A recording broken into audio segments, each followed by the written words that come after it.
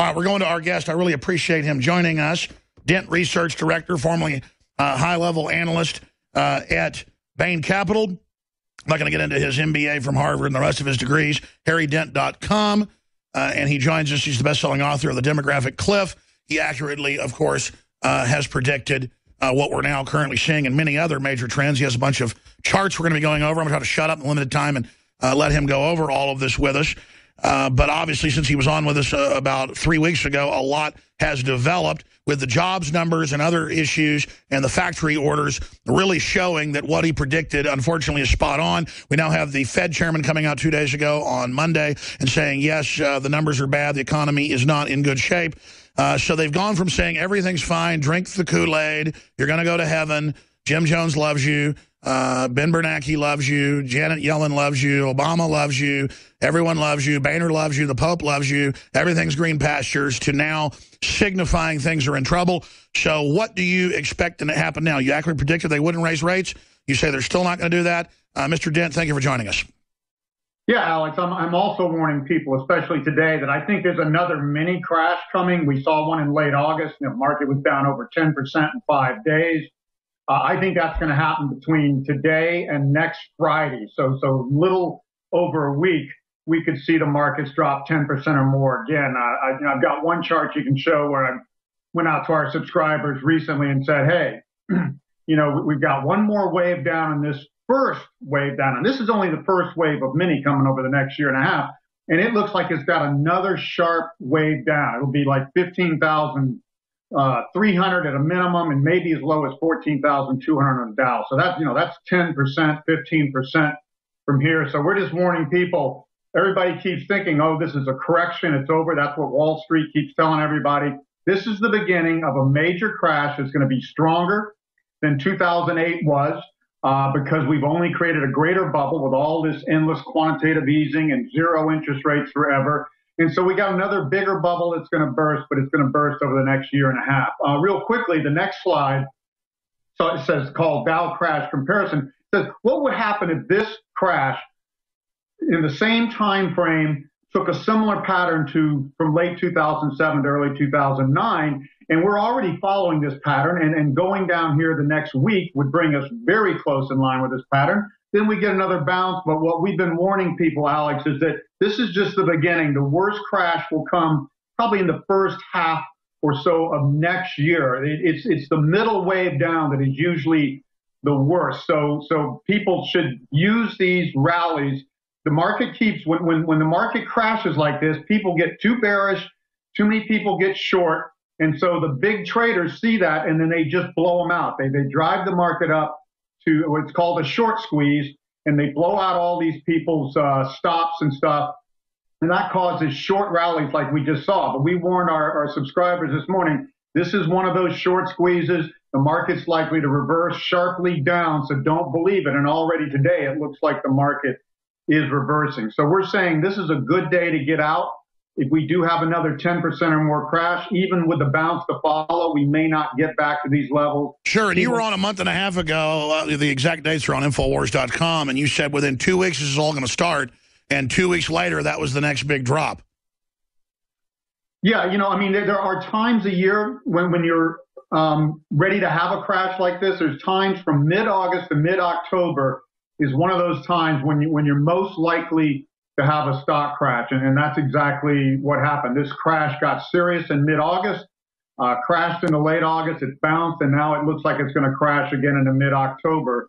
So this is par for the course. We'll probably see the worst for now in the next week and a half, but then there'll be another bounce for a month or so, and then the big one will come after that. So I'm just trying to get people to take this crash seriously. Don't listen to your stockbroker. Don't listen to the analysts. Don't listen to the financial media.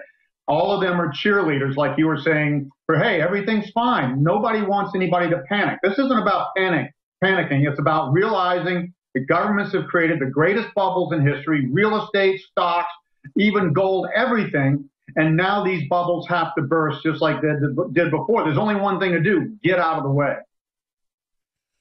Mr. Dent, unfortunately, you've been proven right. I mean, we're sitting on top of this giant bubble. I liken it, as you know, to living on top of an active volcano. I mean, we know it's going to erupt sometime. The bigger question is, You've been scarily, eerily accurate on how this would start unraveling. But as you said, there could be a lot of different triggers: a major city going under, a state going under, Puerto Rico, a European country, Europe. Both their prime minister and president say they're, quote, in total war. And now there's just rioting in the streets and murders and raping. I mean, the world is obviously already, to a great extent, in a unevenly distributed depression. Yeah, it is. And governments are fighting it with quantitative easing. Quantitative easing is a way of keeping a depression or deflationary deleveraging of debt and bubbles from happening. So they're just pulling out a fire hose, trying to prevent something that's inevitable. The sooner these bubbles burst, the sooner real estate becomes affordable for young couples again. You know, the sooner all these bubbles burst, so investors can invest in the long term and get some returns. If you buy stocks right now, the best historical models say the best you would expect is a -1% to 2% per year loss over the next 10 years. In other words, you're almost guaranteed to lose money for a long period of time because stocks are so overvalued. So yeah, that's what we're saying. You have to recognize this is a bubble. The next chart's a very interesting one, and I've shown it before, and I've added one dimension. It's called the papal visit omen. The Pope only seems to come over here at the top of bubbles.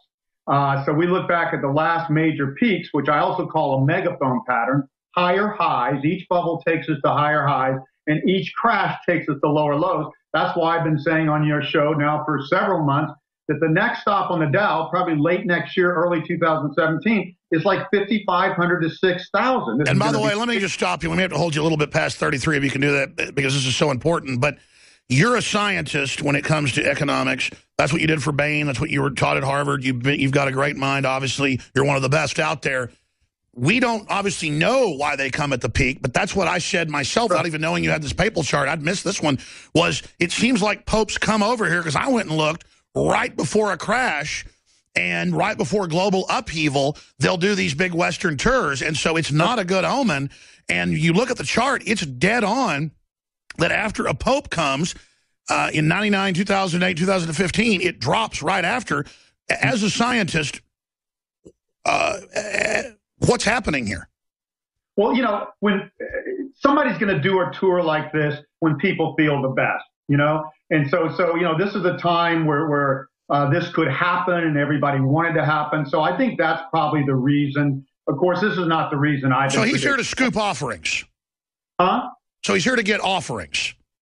Yeah, and it's a good time to do it. It's easier to do this and get great crowds and acceptance when things are good and everybody's kind of happy. You know, you come during depressing times and people are feeling like, oh my gosh, you know, things aren't right and something's wrong with the universe. That's not the time to come out and promote your religion, basically. So you know, it makes sense in that way, but the most important thing is that we're in bubbles. No, I get it. He's sharing the sheep before their financial slaughter.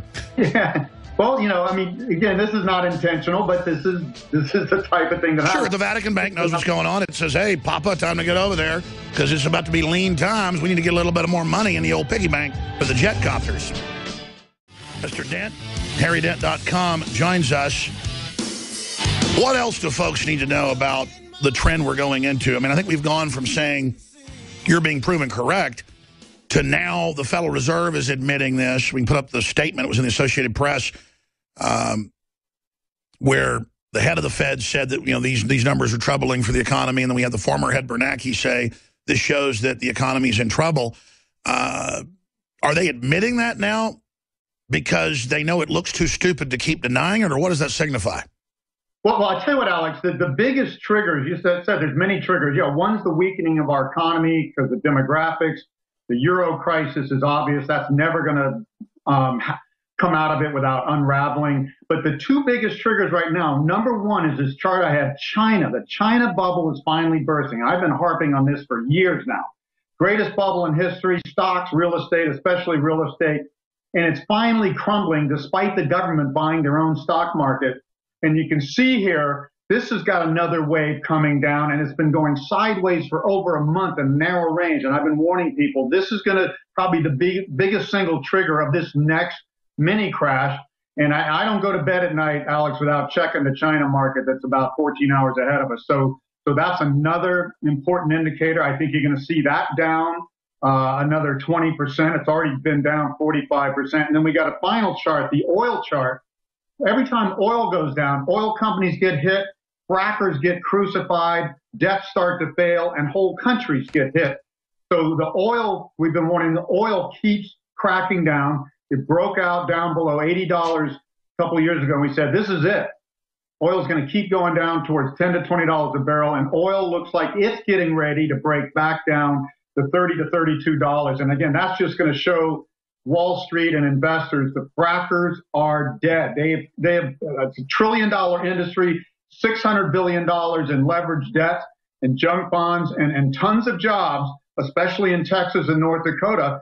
And these companies are going to go under and never be able to come back again. It was only made possible by these very low interest rates set by the Fed, so these people could borrow cheap and speculate and produce oil that's normally high cost at a favorable price. So the fracking thing's over. So this is going to be one of the triggers that causes the next debt crisis in the U.S. All it takes is somebody like the subprime crisis in 2008 to start it, and then all other debts start going bad, and investors start worrying again. Investors the bond markets and stock markets have been acting like we're in a hunky-dory world where everything, like you said before, geopolitics around the world is horrible. We've got a whole cycle on that that's only going to get worse for the next 4 years.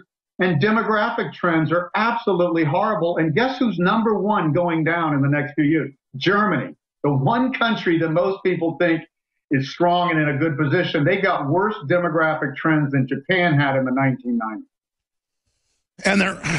And their answer is unskilled third world labor that is extremely, on average, aggressive and being filled with political class envy by socialists.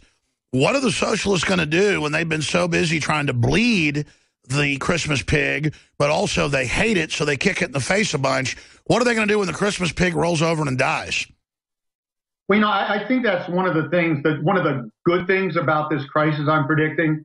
We've been doing a lot of things that don't make sense. We've been killing the golden goose. Free market capitalism kind of got married to democracy in the late 1700s, and we've been on a roll ever since, especially the developed world and now the third world catching up. But governments say, oh, no, we can't trust this system anymore with all its dynamics and its inflation and deflation. And all this power and all this wealth and all this innovation and invention and all this honor, and it's so horrible. Let's screw it up and, teach trendies how to pour Drano in their eyes.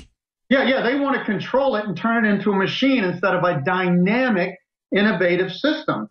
So they just wanted to grow at 3%, 4% GDP, 2% inflation, and never have a recession again. That is a formula for disaster. That's not how capitalism works. It has to have booms and recessions, has to have inflation and deflation, has to have innovation and creative destruction. And that means you have to have failure for the system to work. So they don't want any failure. They're a bunch of ninnies. And this crisis is going to force people to realize that the government and central banks couldn't just control the economy. And why don't we go back to what actually worked before they came along?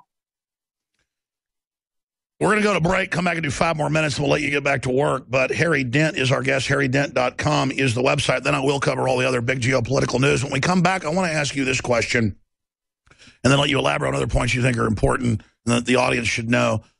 What will the political class do, though, with a lot of the new tricks they have up their sleeves that can't stop fundamentals long term? But what curveballs do you think might come out of the system? I see them building up with totalitarianism. Classic police state, I think, is their answer to these cascading bubbles bursting. And so I want to get your take on, personally, when you talk to your wife, when you talk to your family, what you're doing to protect yourself from clearly the social unrest and fallout I think we're going to see. The story is linked on Infowars.com. In fact, it's so important, I'm going to have it added to all the other stories we have that are linked on Drudge right now at the top, where it just says, update, Matt Drudge calls for Obama to turn over his firearms. We are really pushing this. We are really promoting this on Twitter, at Real Alex Jones, on the Facebook. If you want to defend the Second Amendment, I'm not going to even say please do this. You need to do this. This is the type of meme that could be a major blow, just like we helped launch the meme to fire Boehner with Congressman Jones.